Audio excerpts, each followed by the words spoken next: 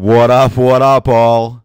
Welcome to another episode from QTP That's our site. Don't forget it. Go there to become a QTP guru.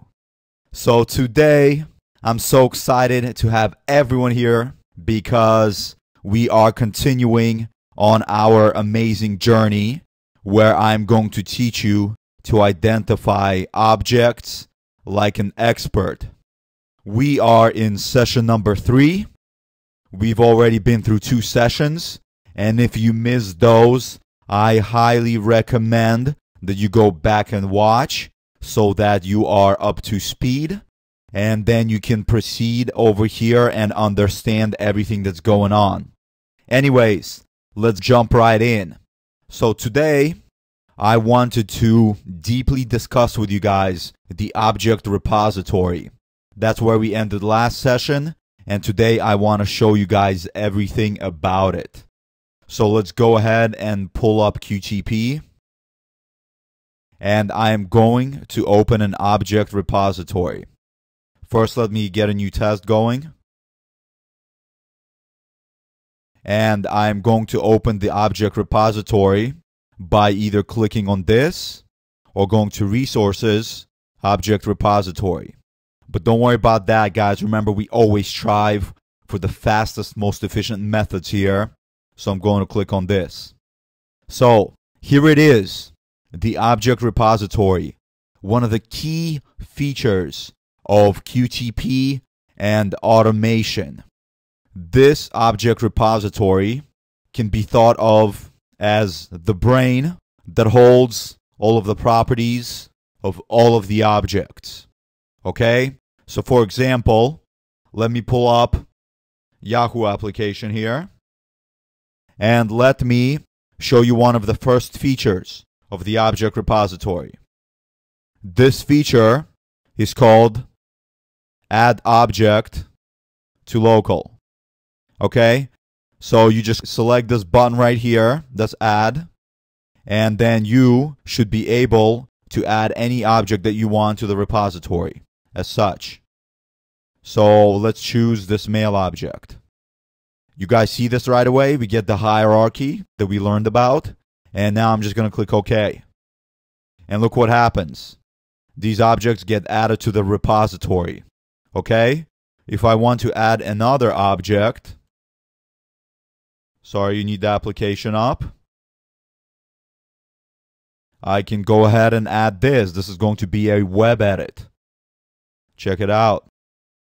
Okay? So you can just keep adding objects to the application through the object repository. This is very similar to the process of using Object Spy. Except Object Spy, if we click on it, gives you first the ability to see the element, the object that you want to select. Did you guys see this? I get to see what I want to select. But Add Object does not give you that option. You just add it. It just automatically adds. Now, one other thing I want you guys to notice really fast is how QTP automatically assigns names to these objects. So for example, this is Web Edit P, and this is Web Element Mail. Now, imagine I had many more objects and I wanted to figure out what P is, because honestly, do you guys know what P is from the application? If you came back a week later, you would have no idea. But you could easily find out by doing a thing called highlight in application. And that involves this right here. All you have to do is click on it, and it's going to show you the object in the application. Did you guys see that? So that's P. Okay? Now, in the object repository, we have the option to rename our objects. And that's exactly what I want to do because I have no clue what P is. I'm going to call it the search bar. This is whatever you want it to be, okay? Did you guys see that? Now it's going to be called search bar. This mail web element, that's a good name for it, because if we highlight in the application again, It highlights the mail, okay? Mail web element. So that's fine for us. That's the key to the object repository, guys. You want to have descriptive names for your objects so that when you go back, you can easily identify them, okay? Now, another thing I want to mention about the object repositories. There are two types. There's the shared object repository, and there is also the local object repository. Okay? Right now, we are working in the local object repository. How do you know that it's a local object repository? Well, it says it right here. I'm not going to get into the shared object repository right now, but we'll definitely touch on it because, as I said before, I want to make you guys experts. And making you experts is making sure that I leave nothing behind for you guys. Okay, so anyways, what does it mean that this is a local object repository? Well, what that means is that it is local to the test and the action. Okay, so in QTP, we have many actions. Here we only have one, but we can add many more, and each of them would have a local object repository. And that means that only that action could access those objects. Okay, so if I wanted to use the mail object, I could only use it in action 1. If I had action 2 here, I would not be able to use it because it would be local only to action 1. I hope that's clear to you guys. If not, let me know, and I can of course make more videos and notes to elaborate. So let's continue on the features of the object repository. We have the object spy here. The one I introduced you guys to that already. Very easy. You just, pick any object. Let's get the search button. You guys see that we get all of the hierarchy elements. And notice the icons here, guys. This is a browser icon. This is a page icon. This is a button icon. That's how you know what object type it is. And also, notice this little thing. Does that look familiar? Does it look just like the object repository up here?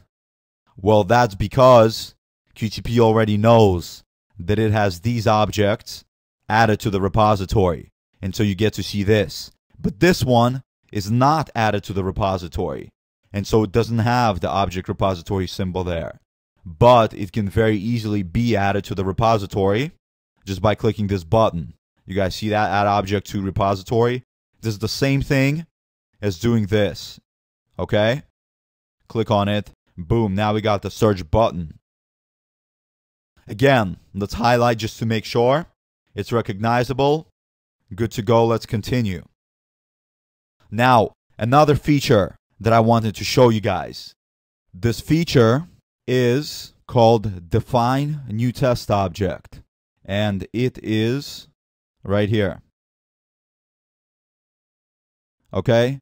So if I click on this, it will allow me to create a new object and add some properties to it that I may use to identify it in the application.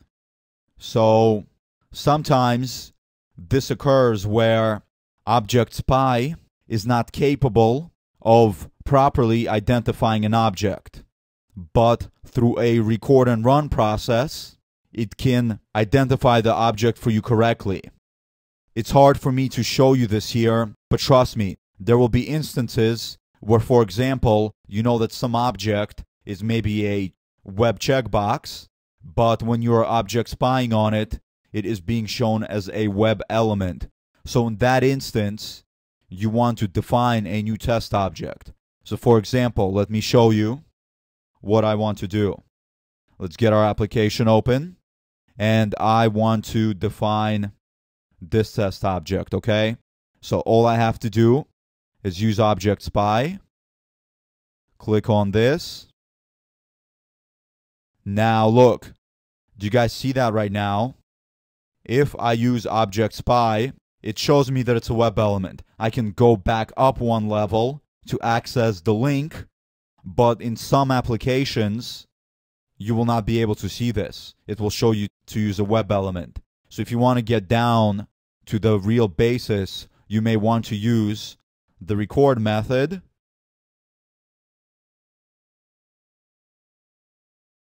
And let me click on this and see what happens. Do you guys see that? Let me stop it right now. Look, record automatically added this object to my repository, the Yahoo object. Okay? And it identified it properly as a link. But do you guys see that with object spy, it's showing me a web element? Yes, I can go back up one level and get my link, but like I said, sometimes this is not possible with some applications. So this is just a tip I'm teaching you guys to bear in mind when using object spy. So anyways, let's say that I did not know this method and I wanted to identify a new test object, which was that link. Okay, so I'm going to copy these properties. We've seen this before. And let me go ahead and paste them here. Okay, now let me close the object spy and let me delete this object just so we can define a new test one. Okay, click on this right here, define new test object. And then environment, we have to choose web. Class is going to be a link. Name, what do I want to call it? Remember, logical names, guys. I'm going to call it the Yahoo logo link. Yahoo logo. Okay? Now, look, we get some properties here, just like in the object repository. So let me add some properties. Take a look. Which ones are good to use? You want something that's unique and that's going to stay constant. So, for example, I want to use inner text. Okay? And let's go ahead and grab the inner text. I am going to need to add a description property. Do you guys see that? And let's find inner text right here. Okay? Check it out. Look, I got inner text added here. Now I'm just going to paste, Control V, the value. Okay? I'm sure I need more. Because look, if we try to highlight it, it probably won't work. Sorry, back to Notepad. Let me get some other property. Name is also a good property to use. Okay? We don't need this or this or this. And I'm going to add name. And I'm going to give it another value. And let's click add and watch what happens here.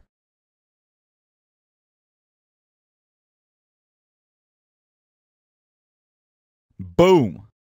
Did you guys see that? Added right there, okay? But let me close this.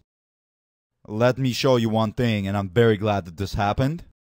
Do you guys see how the link was added underneath the browser? You guys see that browser link?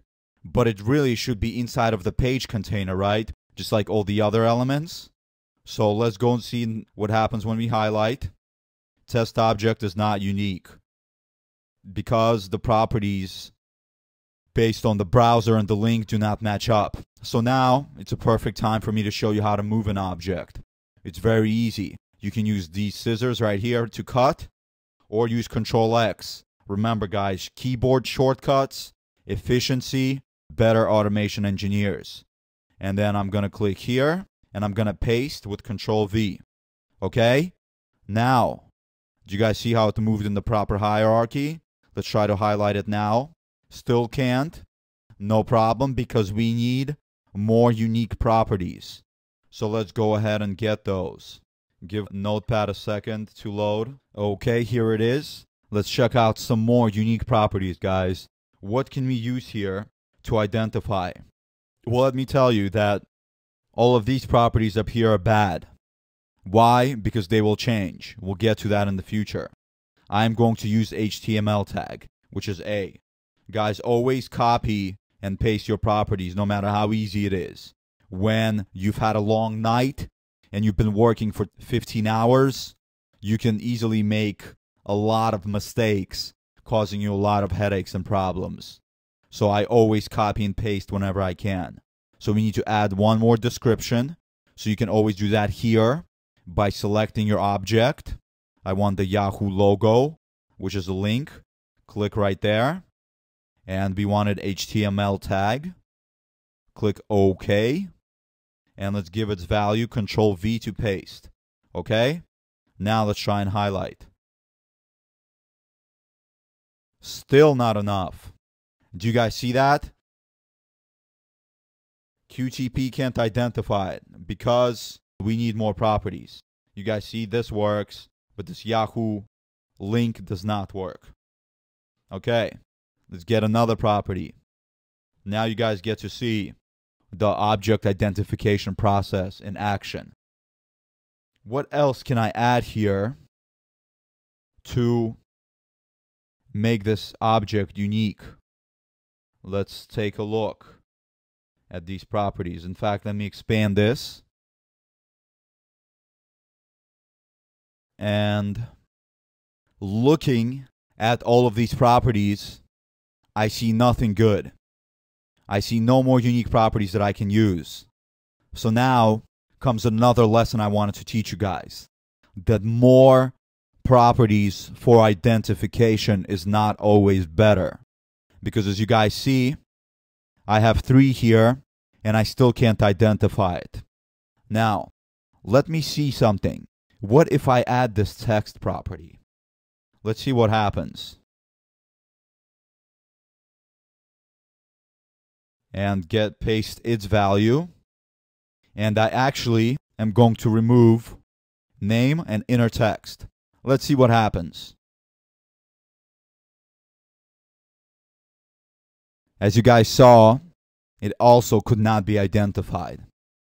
So what is the solution here? Well, one solution is to go for what's called an ordinal identifier, because we have figured out that the test object description is not unique. Okay? And it's not unique because this object does not have any properties to make it unique. So the easiest solution right now is to give it an ordinal identifier. It is a dangerous solution, but it is the easiest. Let me show you guys how to do that. So you have to come over here to ordinal identifier and you pick one. There are 2 types here. For browser there is an extra one, and I'm going to choose index. I'll get into this idea in the next video, but you guys will see. So now this index has a value of 0. Let me go ahead and try to identify the object. Boom. There it is. Got my object.